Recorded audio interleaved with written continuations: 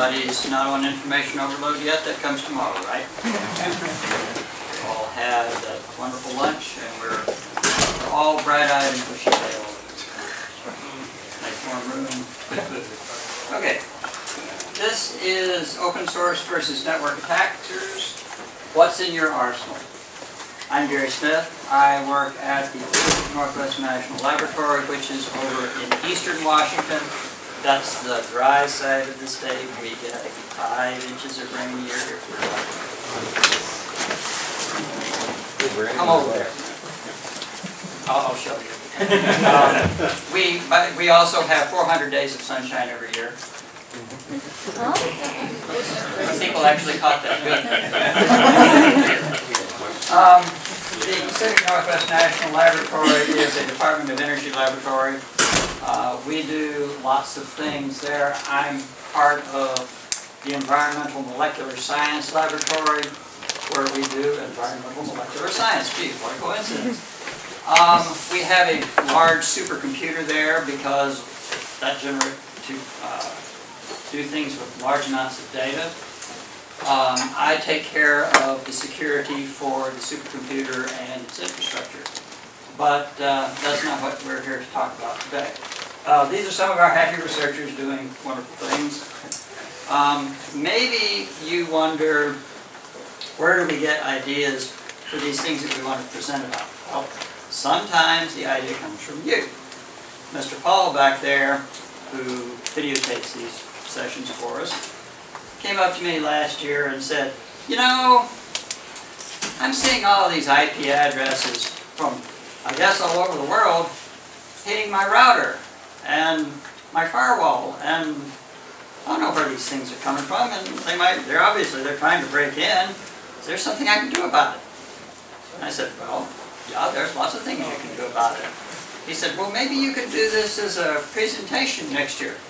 So, here we are. And there he is. So, we're in good shape. That's where we get the ideas. So, a little bit of context. How do you think about security? You kind of have this maybe visceral feeling about it. Here's how I think about security. I think about security with, oh boy, gotta love display functions and I thought that was part of your presentation, Gary. no, that blurring is not supposed to be there. That's not presentation in depth? You know, it doesn't. Strange. Oh well, we're experiencing technical difficulties, but we'll proceed anyway. What I do is I think about security through what I call the 5 golden principles of security, and for some reason or the other, the order has gotten flipped on me. Actually, the order's gotten shuffled, which is even worse. This one should be the first one. Know your enemy. It's actually down at the bottom. This one has got kind of superimposed, looks kind of screwed up. Okay, the first one is know your system. Know what runs on it. Know who uses it. Know what type of software is running on it.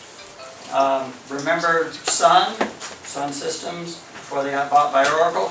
They used to say the network is the system. So, know your network.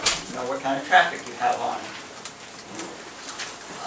The second one up there, protection is key, but detection is a must. Well, actually, that's not the second one.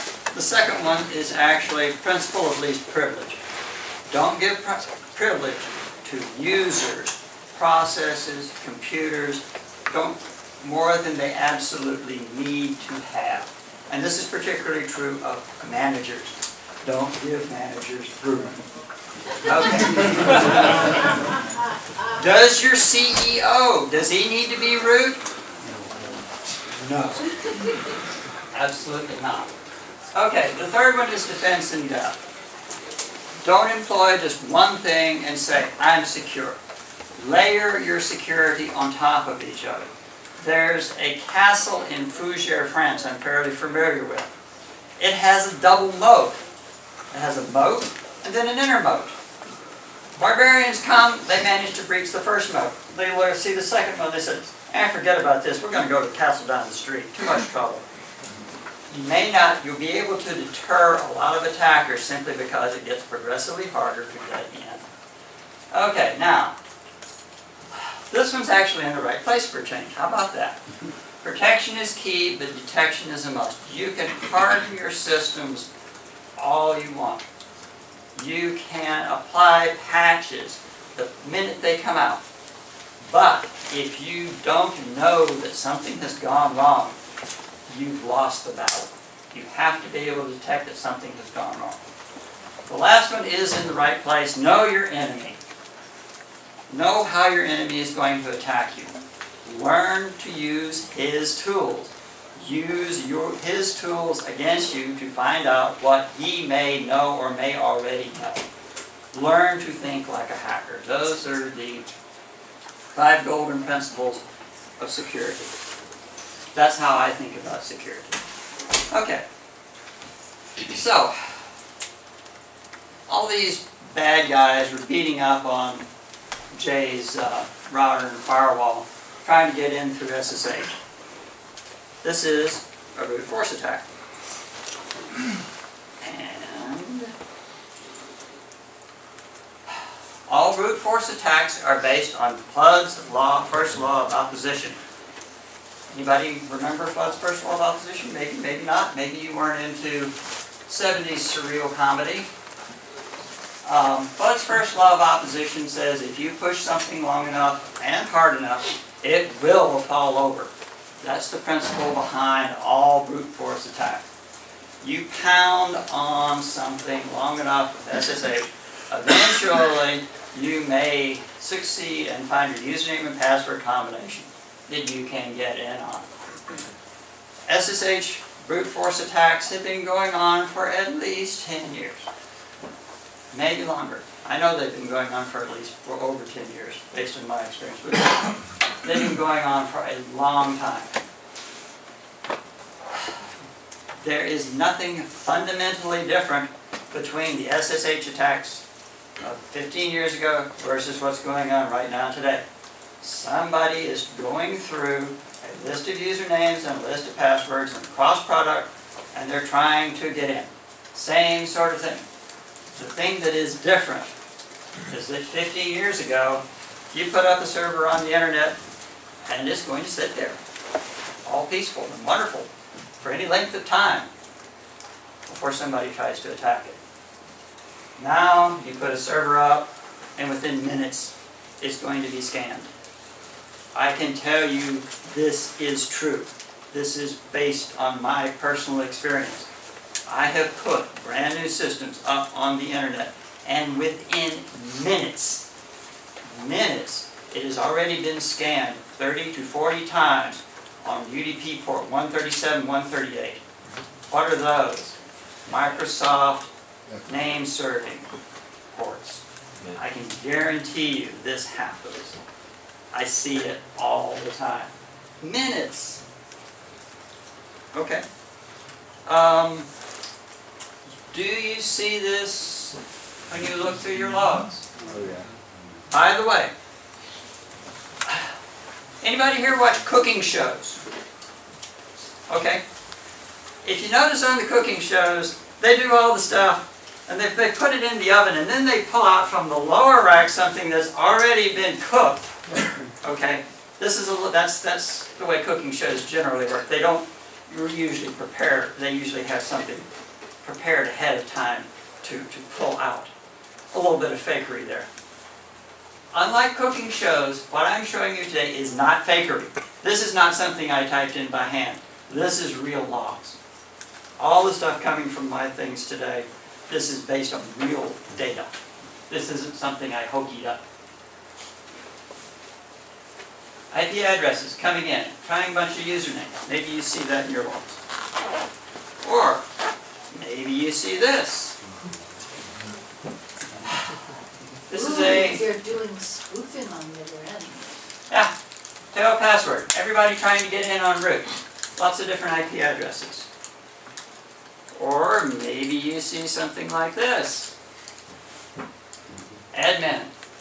I submit that whoever this is doing this, these IP addresses here, there's just 2 of them in this example. I suggest that this is not somebody who's very astute, because they should have run a scan against the an Nmap scan with fingerprinting on and seen that this was a Linux system. Admin is a Windows thing. This is probably some script kiddie somewhere. That How was can it easy to take care of. There's not even a default admin username in Windows. Pardon? Isn't it Windows Administrator, isn't it? Admin, administrator, either Admin doesn't one. work in Windows. Admin is usually what I So what are see. you trying to do? There are a couple of the older, like, original AIXs and whatnot that had specialized accounts, Yeah. such as this. Back, if you've ever read The Cuckoo's Egg, one of the ones was one that was intended for field service. Yeah. And so it was like F service or something like that. It And was so it's not, F-serve or FE or something. right, and it's not necessarily something that you would think of, but it was intended to basically give field service engineers access to the box to load new drivers and stuff like that. Okay. How do you protect against something like this? Where do you start? Change the port. Keys. Pardon?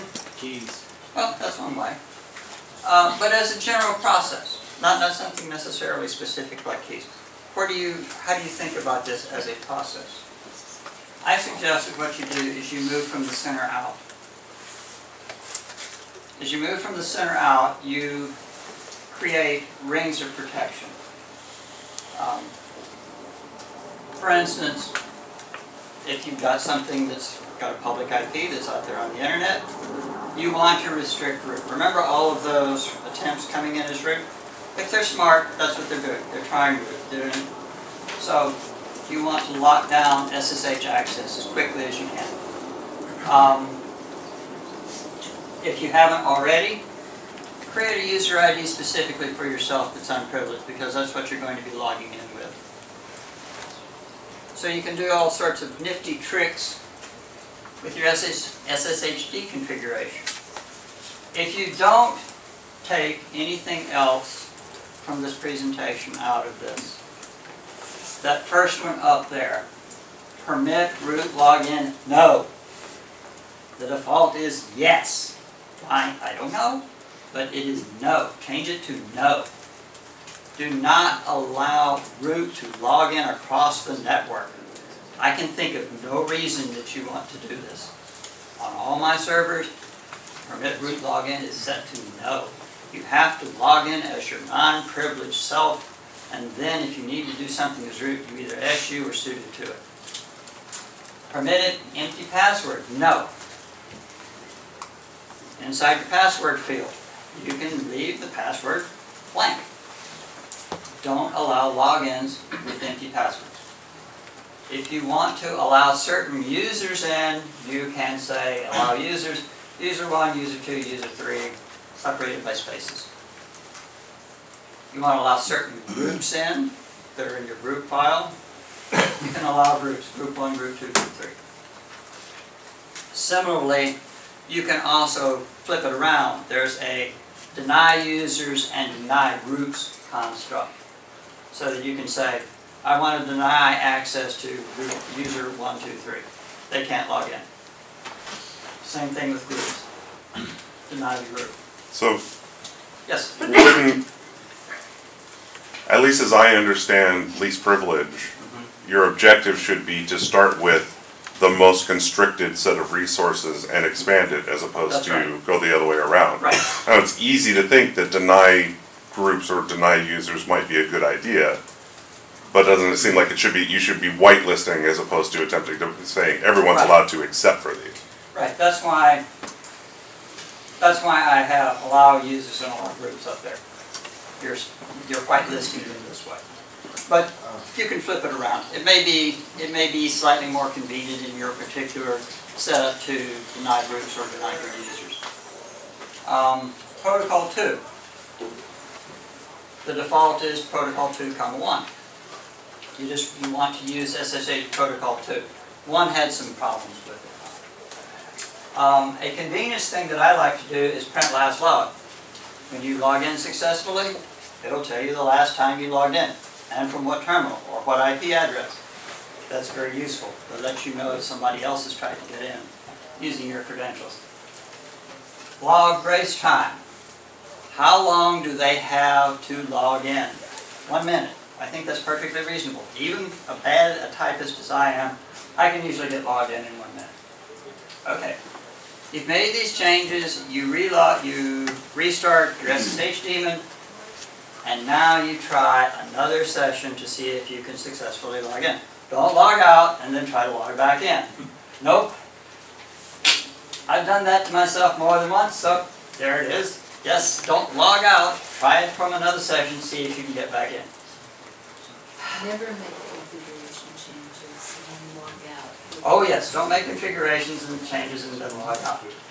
If you have messed things up, you can still make changes and hopefully rectify the situation. So once you've got SSH now turned down a little bit, update your system. Make sure you're running the latest and greatest software. Run whatever distribution updating method you use.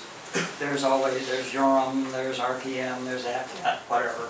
Take your pick, depending on what your particular system is. Okay.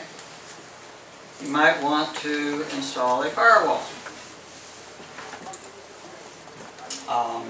What you want to do with your firewall is, as the gentleman pointed out back there, is you want to start as restrictive as you can be and then punch holes in as you need them. So I have a set of sample IP tables. It's pretty restrictive. Filter. That says this is the filter table. There's other tables. We'll talk about those in my presentation tomorrow. And then 3 rules that set policy. Input drop, forward drop, output drop. That's my policy. I'm not allowing anything in or out. So anything that goes in or comes out, I have to punch in myself. Okay? 2 rules on input and output that say if it is an established connection, I'm going to allow it to come through. And I do a little trick here. I insert them at 1 so that I make sure that they are the very first things in my table of rules. Then I allow anything to go across the local interface. I'm going to assume that that's good. Depending on your situation in your setup, you may want to send a DHCP request to get DHCP information like an IP address, a network mask, a host name, all that kind of stuff. And this uses 67 and 68 UDP. Okay. Set up for DNS. I'm going to allow DNS to go out so that I can resolve important things like Facebook and Twitter. I'm also going to allow ping requests to go out. Time. It's very important for your computer to know what time it is. So I allow out NTP. I'm going to allow in SSH. So anything that's coming in on a particular interface, notice that I always specify the interface. I'm restricting it by interface. I may have a situation where I have 2 interfaces or 3, but I'm restricting it to 1. Source port 22. Mail. I may want to send mail out. Let somebody know that something bad has happened. And of course, everybody's favorite, HTTP, HTTPS. And then commit says, do it. That's my policy. Yes, sir? Will these slides get enabled later? Oh yes, they're already loaded. They're already uploaded. Yes, sir? Hi, just wondering about listening on port 22. Do you, with a lot of my systems, I will force to listen on a non-standard port. So if someone's Sure. doing a sweep, is there a reason that maybe you would see not to do that, or you think maybe it might not be necessary because you're doing some other measures to block root login and so on and so forth? I have that up there just so that it would be a simple example. Sure. I I have read things for and against the idea of running SSH on something other than 22. I've read it both ways. And part of the reason I have this up there is that in the situation where I am, I have users coming in from all over the world trying to log into our supercomputer, and history has been that they have been told SSH 422. So I have that legacy that I have to deal with, and to change to something non-standard, I'm going to make a lot of people mad, and it's easier to just say mitigate port 22, and rather than have all these people mad at me. But yeah, there's also, And most protocols leak just a little bit of information that allow you to figure out what's on a port. well, yeah, if they're doing a reasonably good port scan, they may find 22 anyway. Yeah. I had a lot of material for this presentation, really a lot, and I had to throw stuff away. Most people, they can't figure out how to fill up an hour. One of the things that I did not include in this is something called SPA, Single Packet Authentication. I wanted to talk about that, had to throw something away. Okay, I'll throw this away. But, if you're interested in that particular subject, go to www.cyberdyne.org and look at FWNOP. Okay. Okay, we did HTTP, and that's that. Okay. So, you think you're safe. You've hardened your SSH daemon. You've upgraded your servers. They're running the latest and greatest software. You put in a restricted firewall. What could go wrong now? Lots. Still lots. There are lots of bad actors out there who will be trying denial of service attacks against your SSH connection. Or they will be trying to brute force a username and password. Now, so what can you do? There are quite a few tools and techniques to defend against these brute force SSH attacks. One of them is roll your own. I did that. It works good. I found something better. Just to talk briefly about that, because I had to leave it. This is another thing I had to leave out. There's something called Simple Event Correlator. Simple Event Correlator is a great program. What I did is I went through the source of the SSH daemon looking for what the error message text strings were. And I wrote these wonderfully complicated Perl regular expressions to detect those strings in my log, and then used Simple Event Correlator to say, okay, this guy from this IP address has racked up 5 of these particular kinds of errors over the past 2 minutes, so I'm going to block his IP address. And it works great, it really does. But it means that I've got to constantly keep up with what's going on in the Open SSH daemon for strings. And I've got to write these Perl compatible regular expressions. And I don't know how most people feel about regular expressions, but tough. Another possibility is use a program somebody else has written, and they're keeping up with all of this stuff. Fail to ban. Fail to ban is a great program because it's a whole framework. It can do SSH, HTTP, HTTPD. It will look at your Apache logs, your Nginx logs, your XM logs, your mail logs, and depending on how you set the rules up, it can take care of people blasting away at any of these ports. NiHost is a similar sort of program, except it's just SSH. And then an entirely different mechanism for doing this is called PAM-ABL.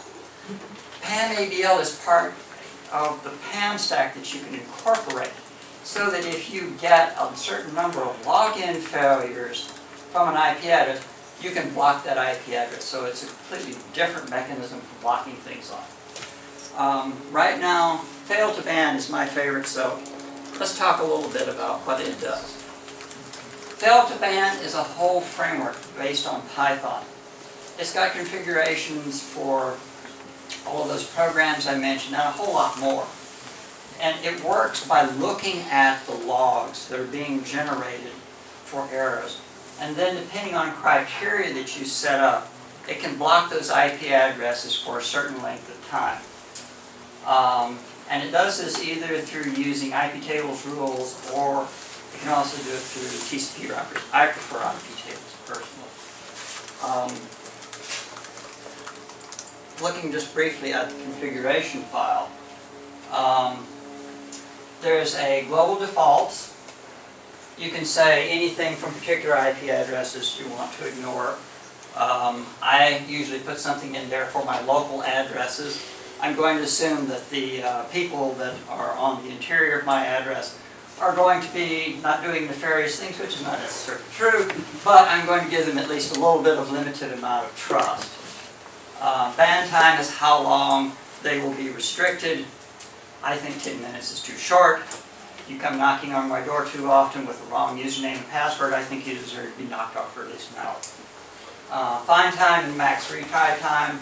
That says how long a period of time they have to rack up a certain number of illegal tries.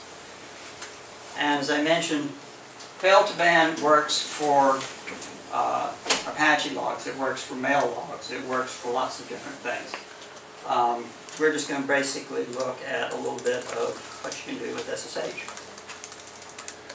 It's a particular set denoted by SSH tables, and if you look in the configuration file, you can turn on the various features by saying enable equals true or enable equals false.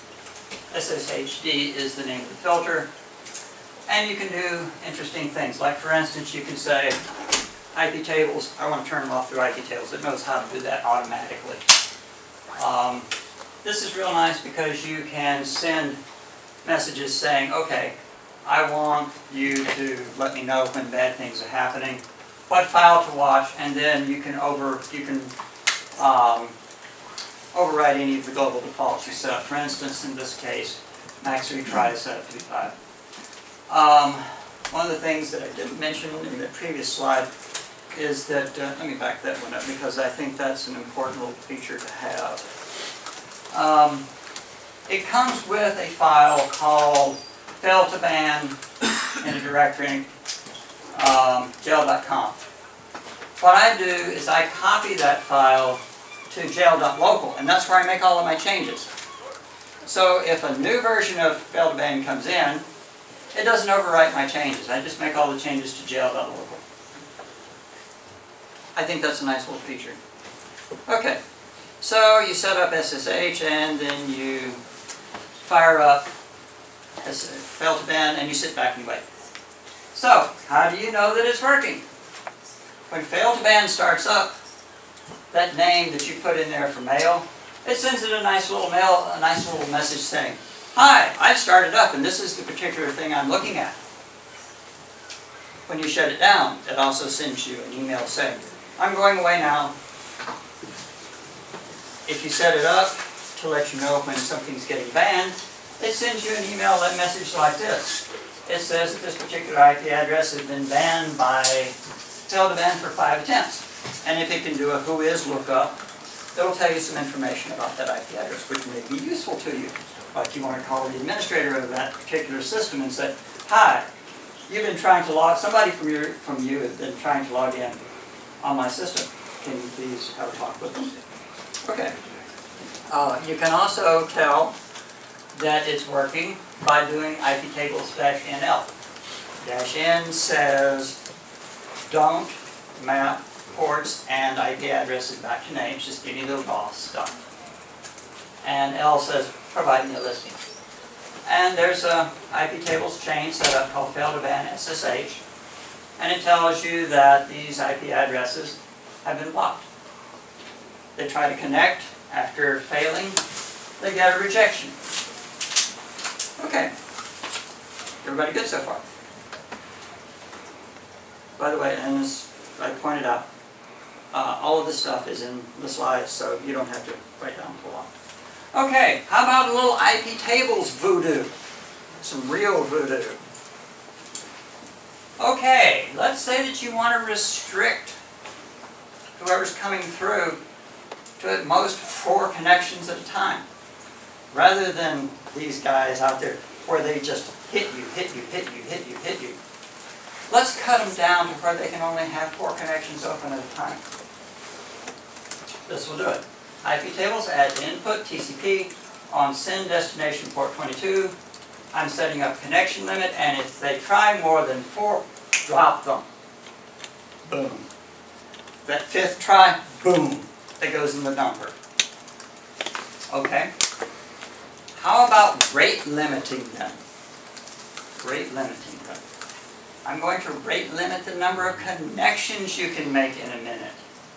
Now, this is an example. I'm going to say that an IP address can have at most 10 connections in 60 seconds, which is actually kind of liberal. It takes 2 statements to do this. This first one sets the latch. When a new connection comes in, it tells IP tables, okay, record the IP address, record the time it came in on, and hold that. The next one is the one that actually trips the latch. If IP tables determines that that particular IP address has had more than 10 hits in 60 seconds, boom, gone, no more.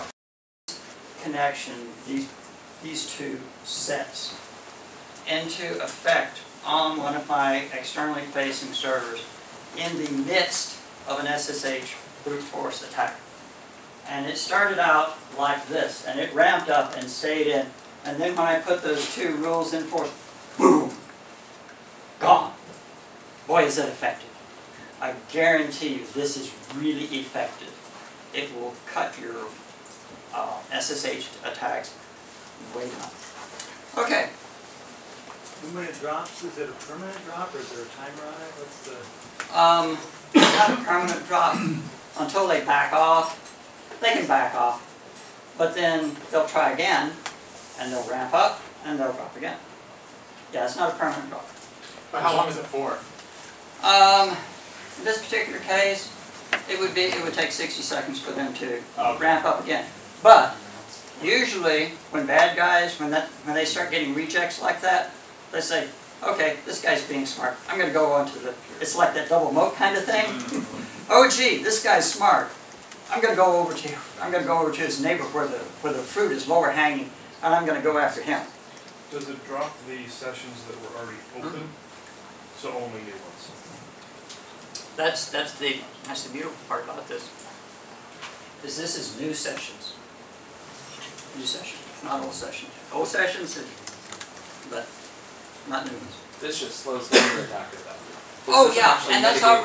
This doesn't actually mitigate the brute force attack. No, it doesn't really. It slows him down. It slows him down. It makes you less desirable fruit. You're getting the 90%. Yeah, this is hitting the 90%. Yeah, script kiddies, China. Not to be impolite about our Oriental friends, but China. I have got in the time that I have been running these external servers, I have gotten to be very good at just looking at an IP address and say, China. Seriously. Like I said, I had to throw away a lot of material for this. One of the things you can do with IP tables is that you can block by country. There is a technique to do that. I wish I could share that with you, but I had to throw something away, so I did. Okay. There's a way to block by a country. So you can say, if this is the country code CN, which is China, drop them. Gone. It works. It's not terribly complicated, but it can be done. Yes, sir. Does that involve some kind of IP whois lookup on there? It's just the IP block for the country. There's a well, I'm going to talk about this, but just to answer your question real quickly. There's a company called MaxMind. MaxMind provides a free table updated once a month, and you can buy their service. But they provide a table that maps IP address to country code. You take that table and go through a little bit of magic, and you can say, add input, new connection, country code, CN, drop. They're gone. You can block an entire country that way. You can block, in fact, you can string them together and say CN, comma, RU, comma, whatever, and drop whole blocks of countries that way. Pardon? Those two will probably do a big chunk. Yeah, you know, that'll keep away a whole bunch of stuff right there with just blocking China and Russia. But yeah, that was unfortunately something that I didn't talk about, but I didn't talk about it anyway. But yeah, that can be done. You can use IP tables to block on a country code basis, which is really cool. Or turn that around if it's a whitelist, right? Well, Just allow certain. well, that is also true because you can also say, okay, I'm only going to allow U.S. You can also say, I want to allow only U.S. Along those lines, this is another thing I had to drop, but I'm talking about it anyway, so why not? If you are running a Debian version of Linux, you can actually restrict what operating system you can allow to connect to you. You can't do it with Red Hat or anything that's derived from Red Hat, but you can do it with Debian, anything derived from Debian, which includes Ubuntu and all these other things. You can actually say, I'm only going to allow connections from Linux. Yes. Or by the reverse token, you can say, I'm not going to allow any Windows computer to connect to me. Yes, sir. Can you restrict that down to a kernel version at all, or is it? Oh, as far as I remember, no. It's either it's So by Debian has a built-in way to detect. yes. It's probably, I mean, Nmap has always had the ability to Well, do a Nmap has always fingerprint. had that capability. And Probably there's just actually reverse there was engineering whatever that does. There was a previous, a much earlier program called P0F, which stood for Passive OS Fingerprinter. I've used POF a lot for various different things, but basically all of that technique is of blocking the operating system is all technology that came out of P0F. The deal on P0F is that there are standards for TCP, but there's a lot of wiggle room in TCP. And depending on the way a computer system communicates with you, you can make guesses about what OS it is based on things like time to live and various bits that are said in the initial handshake, things like that. That's what this code does, is that it uses those fundamental properties of TCP to determine what the computer on the other side is, and you can block by that OS or pip permit by that OS, for instance. And so, you know, that's very useful. You may only want to permit Linux systems to connect to you. You're not interested in Windows at all. Cut them off the knees. But yeah, that's another mitigation technique. Just make sure you have the authority to make that decision. What's that? Just make sure you have the authority to make that Yeah, decision. make sure that you have the authority. It's all fun and games to, until your research director is at a conference in Russia and can't get into a supercomputer. Yeah, well, I don't think our research director would be coming in from Russia. But anyway, I have done fingerprinting now on a particular system I have on the internet for a number of years now, and it is very interesting to see what OSs have been connecting to me. It's amusing to just look at that. But that's another mitigation technique that you can do, is you can also block by the OS that's coming in. How do you know that those rules that you just put in have been working, those that I had just in the previous slide? Run this little shell script, assuming that your server is 192.1.1, 100.101. It just blasts a whole bunch using netcat at it. And after the first few, all of a sudden you'll see all of these connection rejection messages saying, I can't do it. So you can use this to make sure that it's actually fundamentally working. Okay. Quick question. Yes, sir. Would you normally want to do a rejection or just a drop? Because I hear different discussions, a lot of people just want to drop. It depends on what your policy is. Okay. You may want to drop, I didn't reject. It gives the attacker no indication that you're even still there if you drop. Yeah. Yeah. Drop just says unceremoniously go away. But in this particular case, where they've been trying for a few times, they already know something's there. So reject works fine. It just poof, gone. Okay, maybe they'll come back, maybe they won't. But this stuff is still there. After 4 times, boom, drop them 1 4. Yes, sir. The person reject, the difference is it sends an ICP unreachable or something? Yeah, you can kind of do that. Is that what it does by default? Pardon? Is that what it does by default? Is that? What it does by default, send an ICP unreachable back? Or? Well, they've already made a connection to you. So ICMP unreachable doesn't really make any sense. You might as well just do a reject and drop them on the floor. Okay. What have we got so far? Hardened SSH, we've patched, we've put in a firewall, we've put in all sorts of interesting mitigation attempts to cut down on bad guys hitting you with SSH. We're cool now, right? It's Miller time. Wrong, wrong, wrong, wrong, wrong. There's lots more nasty stuff out there. Yes, indeed. This is a list that I compiled from one of my servers out there on the internet. What's at the top? SQL injection.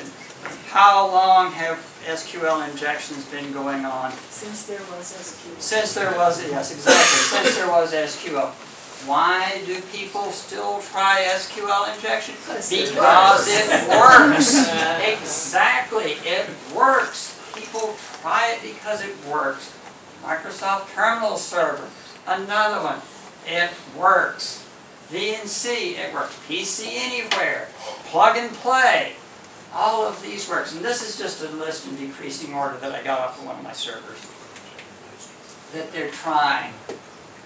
What can you do to prevent this kind of stuff happening?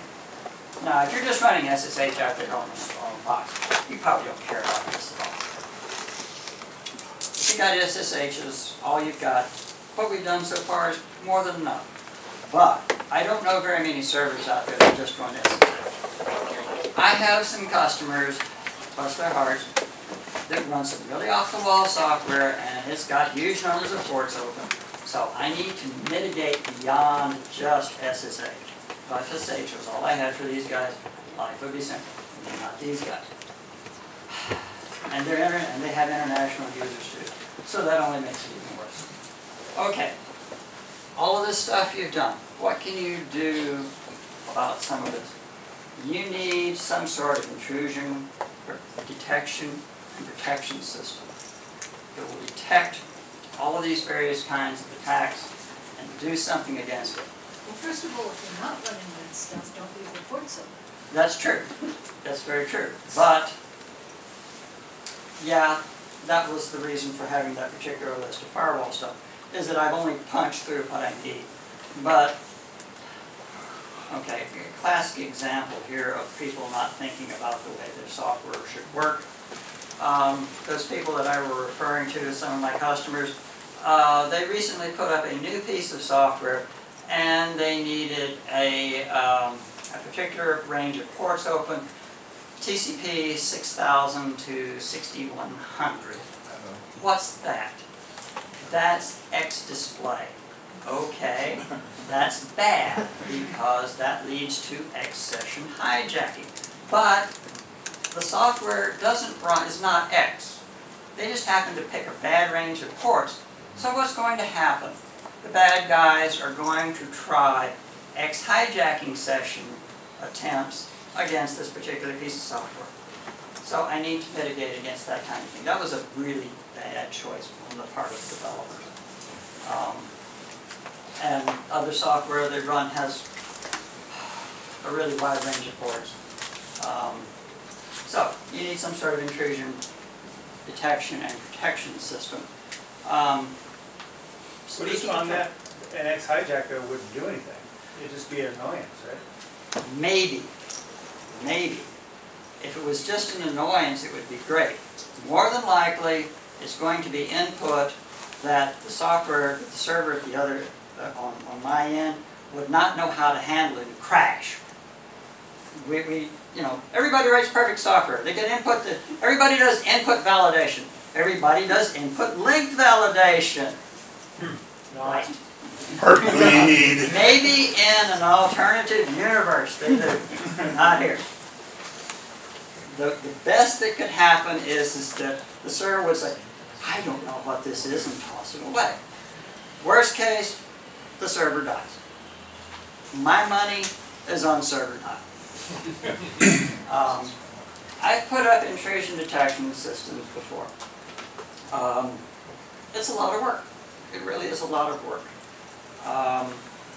First time you put one up, your boss comes to you and says, how's that intrusion detection system going? Oh, it's going great. And you hide. It's going to take you at least a month to refine things down. It'd be nice if you had an easier way to do this. And that way is using this. Port Scan Activity Detector, PSAD. Comes from www.cyberdyne.com. PSAD looks at your logs and, based on rules that you define, can detect and mitigate against a whole range of attacks.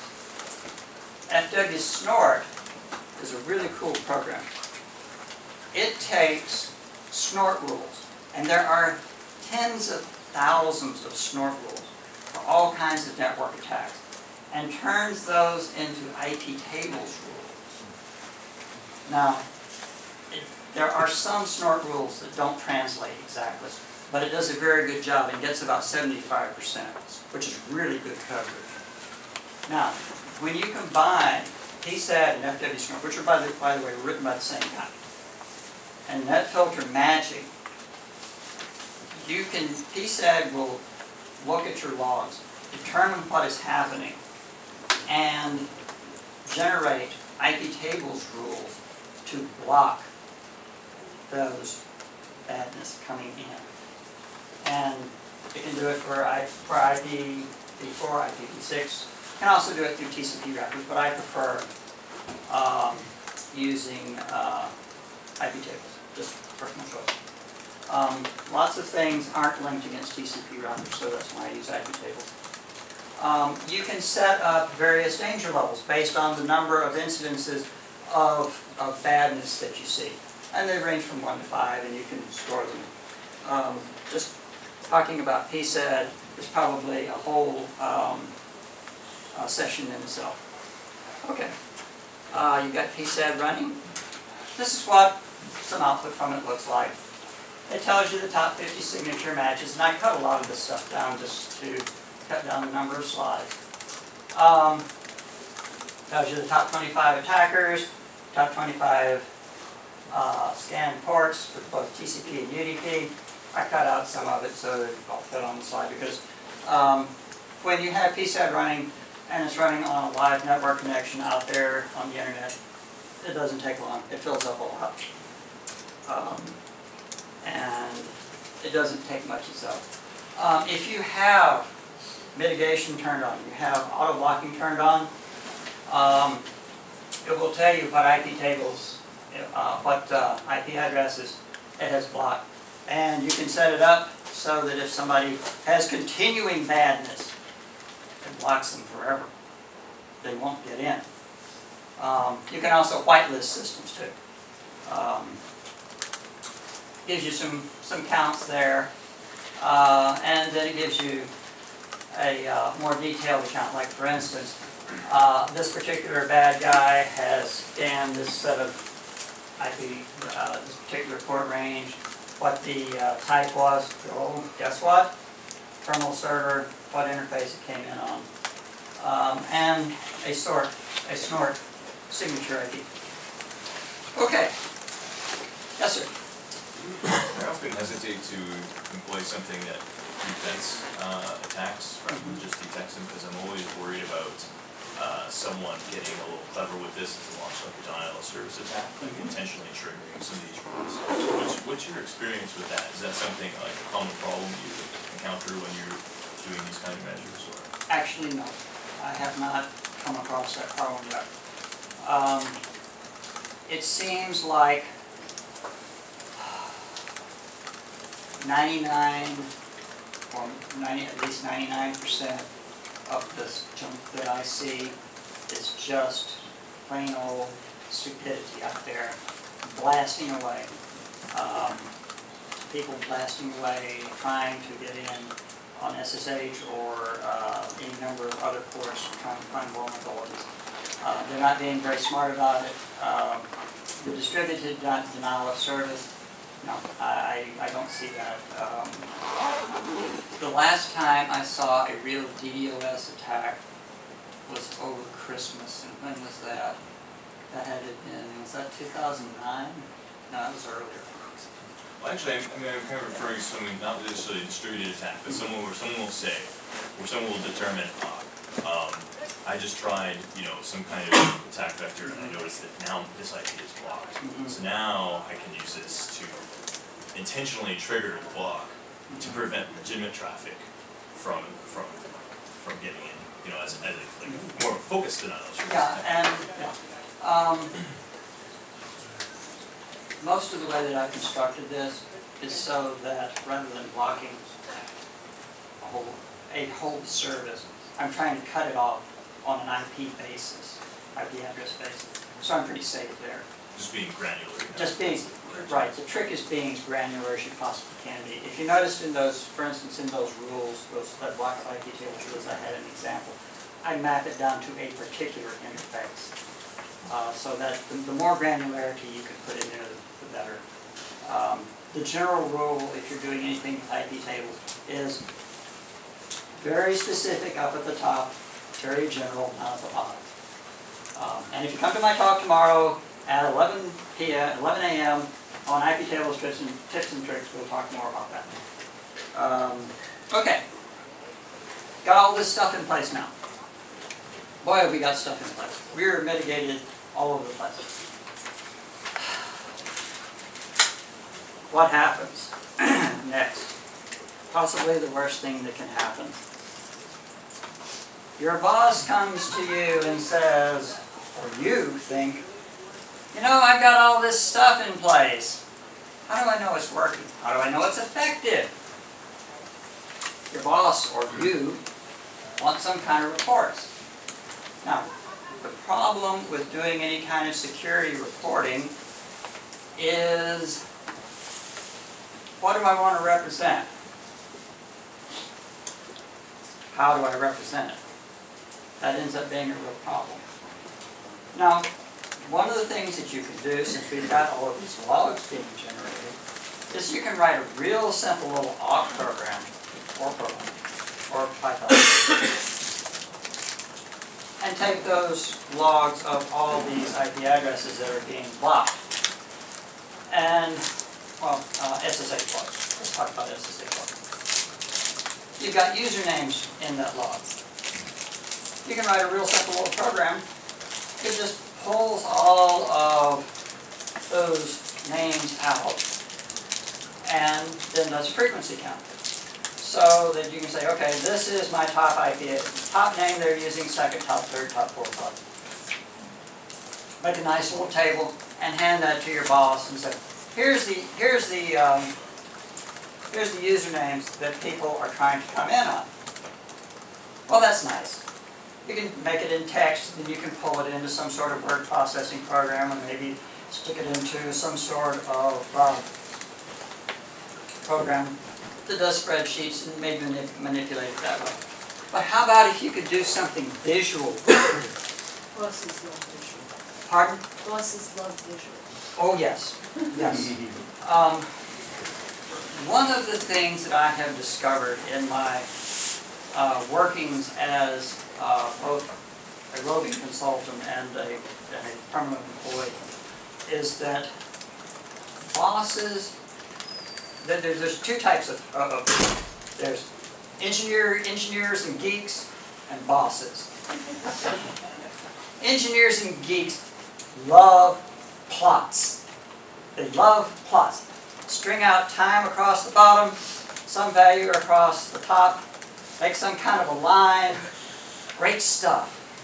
Bosses look at that, you know, their mouth hangs open. On the other hand, bosses love pie charts. If you can put something for a boss in a pie chart, they will love it. They understand pie charts. Why? Because it's food. They understand food.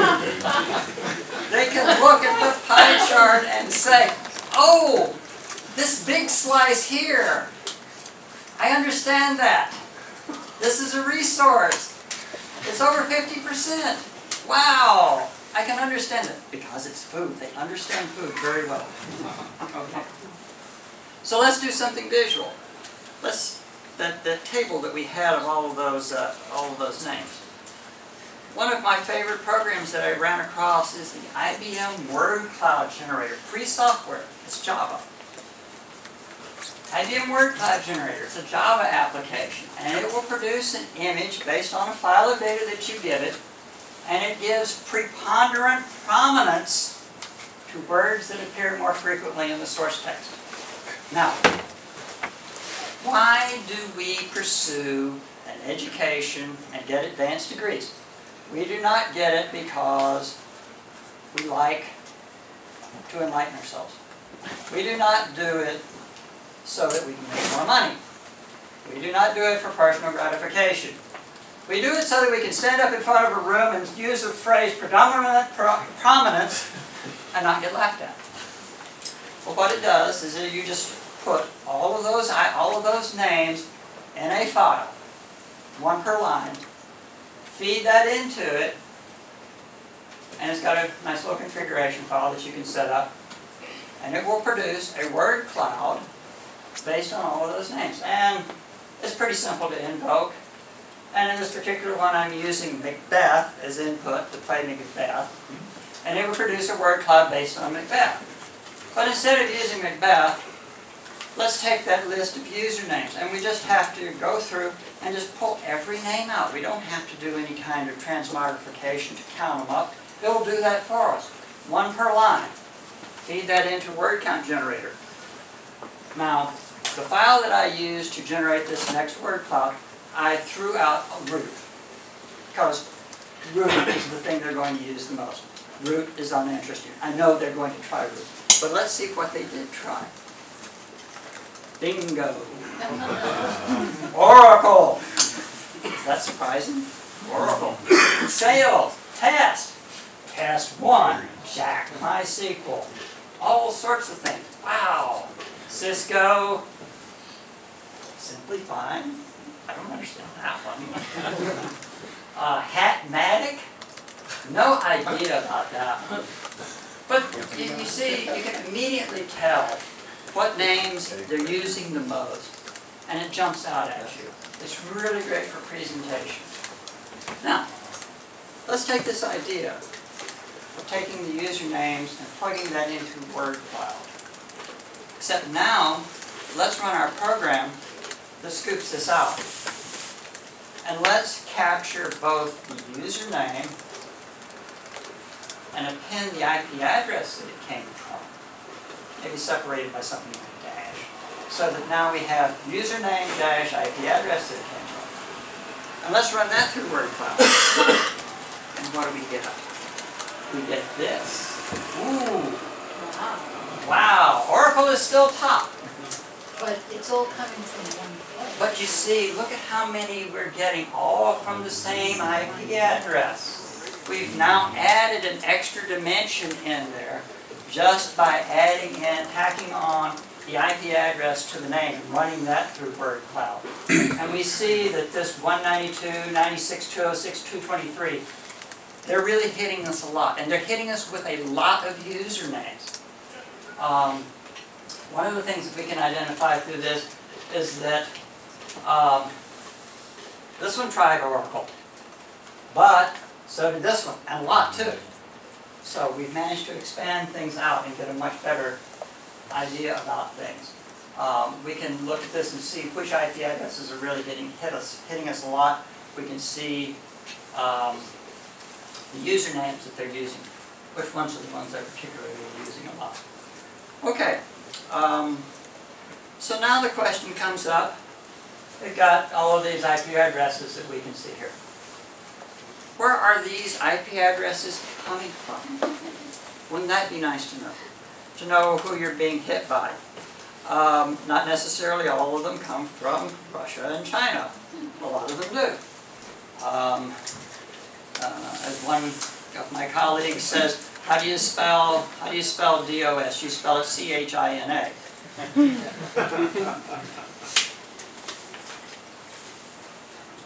How about if we could somehow or the other convert an IP address to a location? MaxMind is a commercial company. They sell databases of mapping IP addresses to countries. They have a database that you can buy, it's not terribly expensive, that will map an IP address even down as far as street level.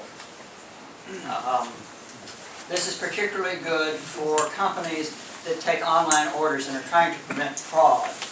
But they distribute a free version of their database that doesn't have nearly the resolution, but it can get down to state and county level for like the US, and province level for other places in the world.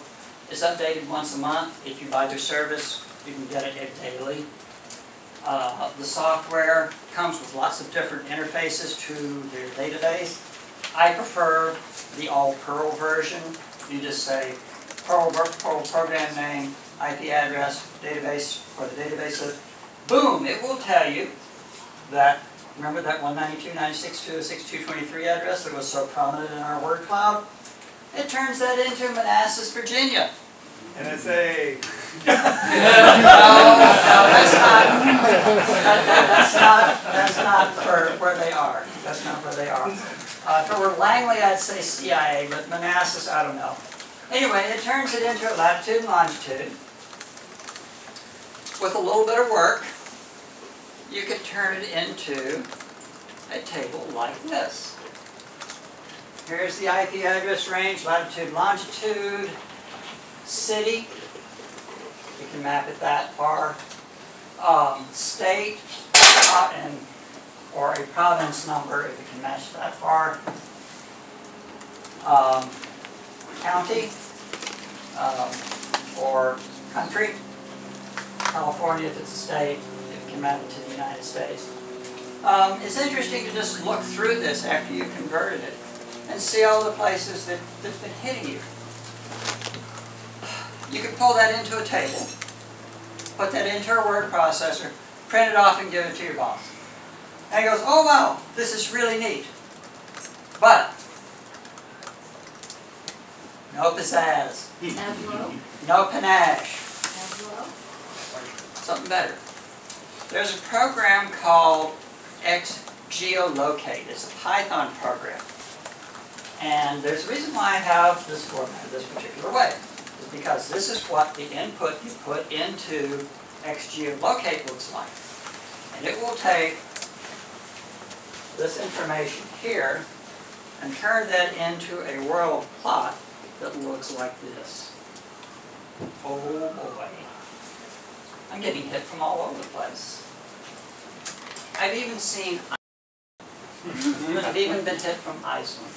I've never seen anything from Antarctica. They're too busy staying warm. As you might guess, a lot of Southeast Asia. There's Moscow, Central Russia, New Delhi.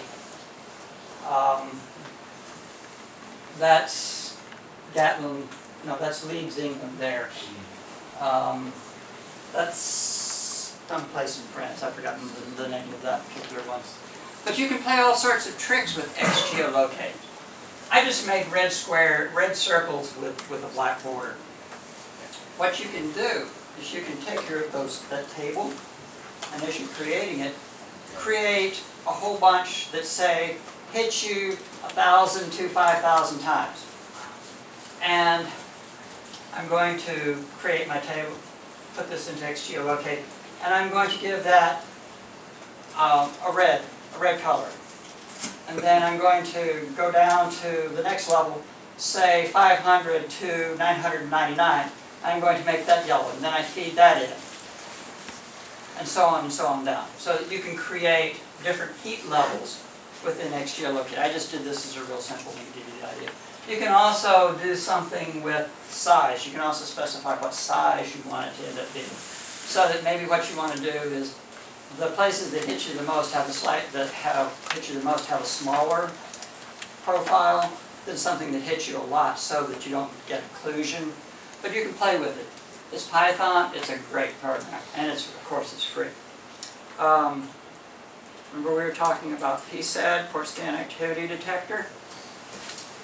PSAD has an interface to GNU plot.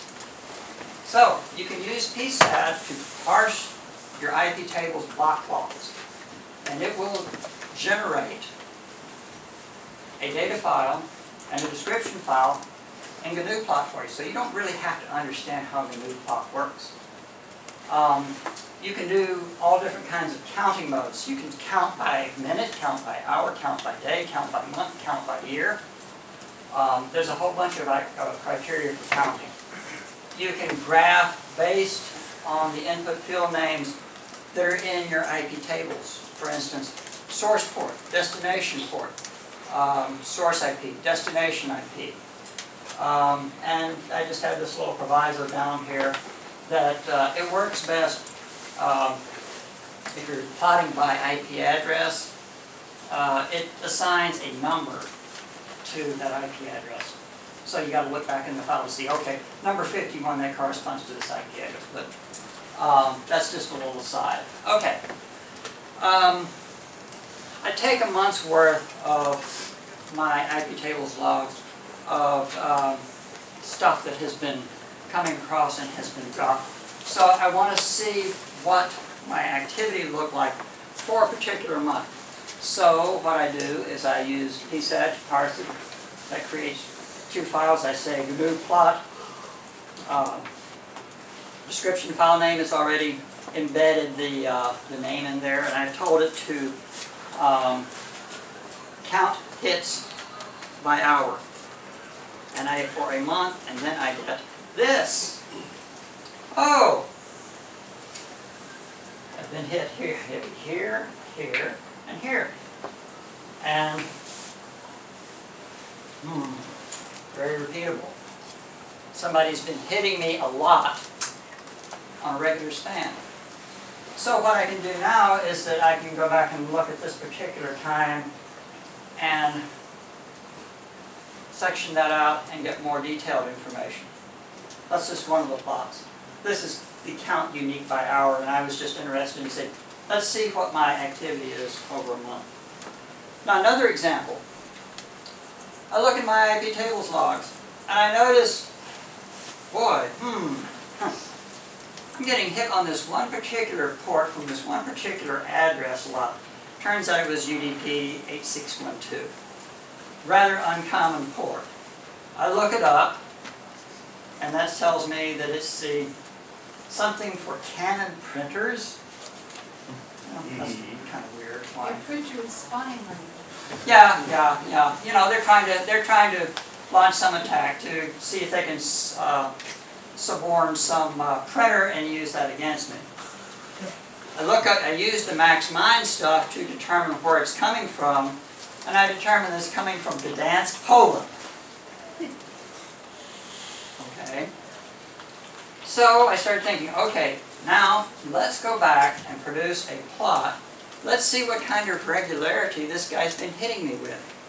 So what did I do now is I feed that from PSAD, use PSAD to parse the table, run that through GNU plot, and get this. Oh boy, he's been hitting me a lot, and very regularly. And as it turns out, he was also hitting me when I got that one of those large spikes. Okay, pretty neat. Okay, winding up. lots of bad actors out there, and they're using Flood's first law of opposition to get into your systems. Conversely, there's a lot of open source tools and techniques that you can use to mitigate these bad actors away. You have to assess your own risk profile and deploy whatever is appropriate. You may not have to do all of this, but there is a wide range of stuff you can do depending on what your particular risk profile is and how secure you feel and what your risks are. Okay. References. This is all in my slides. They're up on the site. Flood's first law of opposition. Does anybody remember Five Sign Theater at all? Nobody? Yes, sir. Congratulations.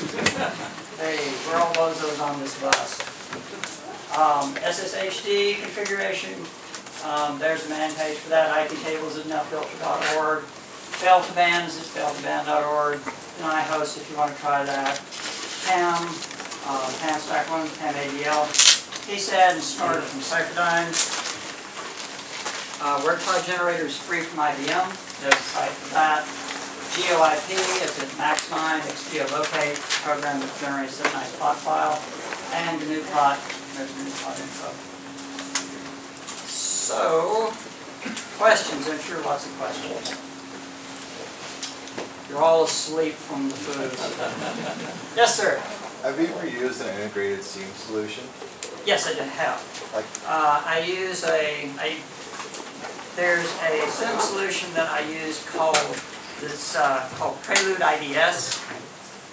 If you go to www.prelude-ids.org, you can get information from it there. What I use particularly is the Prelude correlator engine and a thing called Prelude LML. LML stands for log monitoring lackey. It looks for patterns in the log file. But that's the SIM that I use. Again, open source software. The ramp up time on it is a little bit high. yeah. But I think it's worth it. We recently went with OSIM, which is another open source. Yeah. But it has some performance issues. I am not a fan of OSIM. It's way too hard to set up. Yeah, it's taken me a long time. It's about 6 months. way too hard to set up. You could probably, a colleague of mine in another installation spent probably a year setting up OSIM. Okay. It's very hard to set up. If you need something quick, don't go that route. Okay.